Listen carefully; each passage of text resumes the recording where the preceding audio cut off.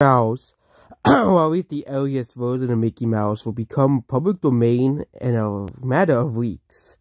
Disney to lose control over Mickey Mouse copyright control after 95 years on January 1st, 2024.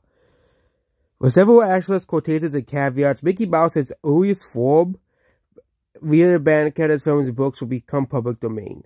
The first screen release, The Steamboat Willie, will become available for public use. That is it. This is Mickey Mouse.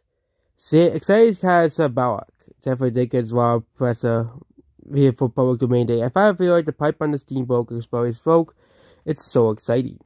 The US allows for, 95 years, of course, Disney, of course, didn't like the fact that they're going to lose rights to this sort.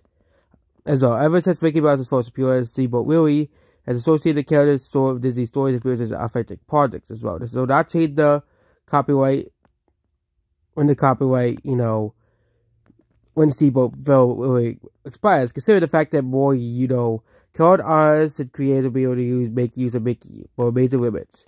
The only more mischievous rat-like non-speaking boat captain that has become public. Of course, all of the code forms of Mickey Mouse will still be owned by Disney, obviously, as well.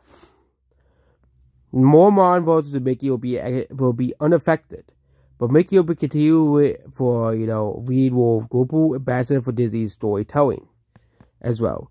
Now, every future or personality trait is copyrightable, as well. Yeah, but Mickey Mouse, the very first version of Mickey Mouse, will be in the public domain.